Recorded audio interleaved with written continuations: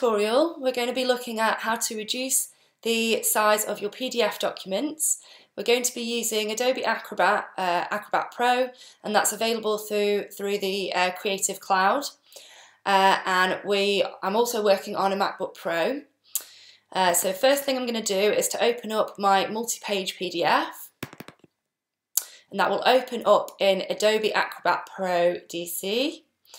Now I'm just going to check the file size. I'm going to move this over, go back to where it's saved, and if I either right click or control click on a Mac, or you can right click and go to Properties on a PC, go to Get Info, and you can see it's 5.5 megabytes at the moment.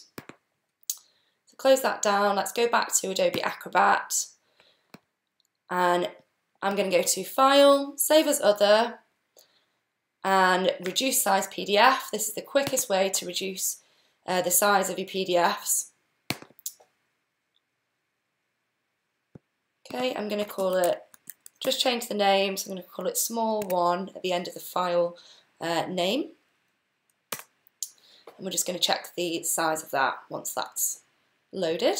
So we'll go back to our folder where it's saved. Let's just check the size of the new document. You can see it's been massively reduced to 482 kilobytes.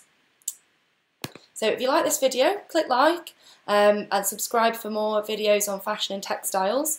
You can also check out my other videos within this playlist for using Adobe Acrobat and reducing file size in other programs as well.